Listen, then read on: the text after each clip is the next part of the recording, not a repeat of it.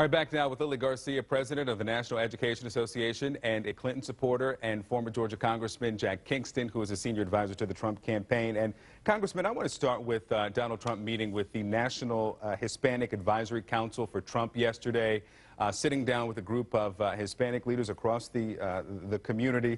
And this is an advisory council, but the statement from the RNC says that he met with the group to ensure the Hispanic community, quote, understands Mr. Trump's proposals.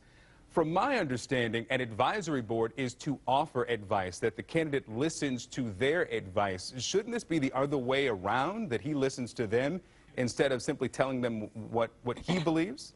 Well, absolutely, he listens to them. I don't think we need to trip on words. The engagement is extremely important, and he's going to start doing this more and more with African-American leaders, as, by the way, he already has been doing.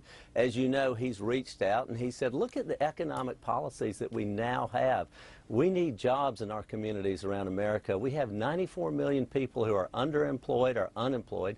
We have 43 million people on food stamps. The household income has fallen from $57,000 to $53,000, and we have the lowest home ownership rate in the history, or at least in the last 50 years. And what he's saying is, look, if you want the status quo, if you want a third term of Barack Obama, then you have somebody who's standing by ready to give it to you.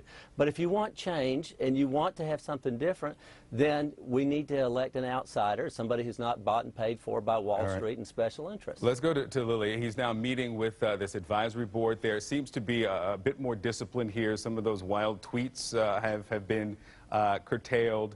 He's now on teleprompter. Your concerns about what seems to be in some way some discipline from Donald Trump. This one hits home for me because he has insulted immigrant families like my own family. You can't put that back in a bottle. You can't mask that with a teleprompter speech.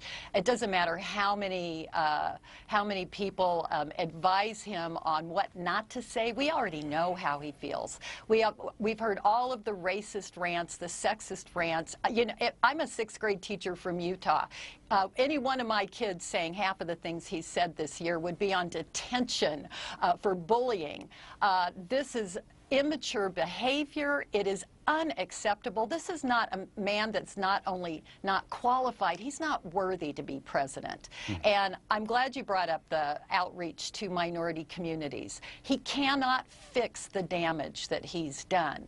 And it's why he's not going to win, and it's why he has to go on these extraordinary trips to go to people and saying, I didn't really mean what you heard me say. Right. Yes, he did. All right, Lily Garcia, Congressman Kingston, thank you both. We'll continue this conversation. And what we saw again for a 4th consecutive day, Donald Trump also reaching out to African-American voters. We'll talk about that next hour. Thank you both.